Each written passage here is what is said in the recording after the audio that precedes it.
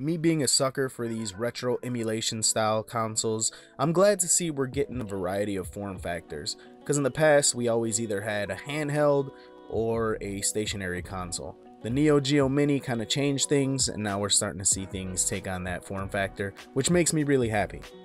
What's going on, guys? Ness here. What I have in front of me today is the Retro Arcade FC 360-in-1. It's basically a miniaturized version of the RS-07 that I did a review on a while back, and I'm not exactly sure what kind of games this thing plays, but let's open up this box and take a closer look at it. Inside the box we have the console itself. Man, this thing is tiny. We have two controllers, very similar to the RS-07, a USB cable for charging, and some AV cables to hook it up to an old television set, and a set of instructions. And when I say this thing is tiny, I mean it's pretty damn tiny. Here it is compared to the RS-07 Retro Arcade, and as you can see, this thing is micro in comparison. So the overall design is pretty nice. I like the color scheme, the red and white. You see it's got 4 face buttons. It's got a joystick very similar to the RS-07, and then it's got your start, select, and reset buttons right on top. Over on the one side you have your volume rocker, and on the other side you have your on-off switch. The back of the console has 2 mini USB ports as well as the AV output. The controllers that come packaged in are virtually identical to the ones of the RS-07. You got the directional pad, start, select, and a 6-button layout. The only major difference is that these things are connected via mini USB as opposed to full-size USB. Turning on the console, I noticed it had the exact same interface as a handheld that I did a review on quite some time ago called the Retro FC 160-in-1.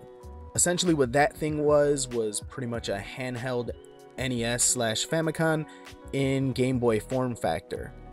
So based on that, I think it's safe to assume that this thing plays Famicom/NES games.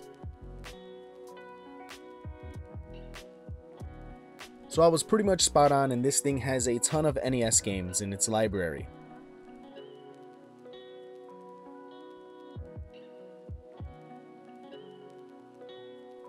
One thing I was concerned about was its size being so small that the screen was going to be of poor quality or hard to make out. This was not the case. I was actually very impressed with this little screen. I do not feel my camera does it justice. It actually looked way better while playing.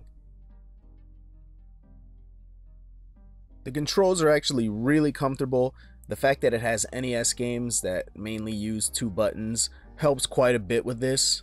I also believe this thing was meant to be kind of held like a handheld and played that way, but playing it on the tabletop the way I was doing worked just fine and felt completely comfortable. I was actually fairly impressed with the game library. It had a ton of classics that I loved playing growing up, as well as a few ROM hacks thrown in that weren't that bad to play. Overall, I think this is a pretty well built machine.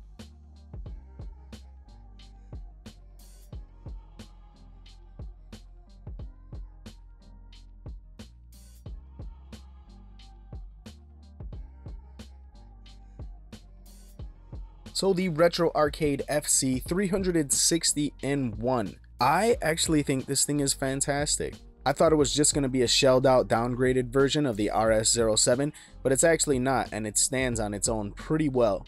The reduction in size actually makes it a ton more portable, and the library actually is pretty decent. It was comfortable to play, and retailing at about $30 US, you really can't go wrong in this case. I definitely give the Retro Arcade FC 360-in-1 the Gamehead Ness seal of approval. Until next time, this is Ness, signing out.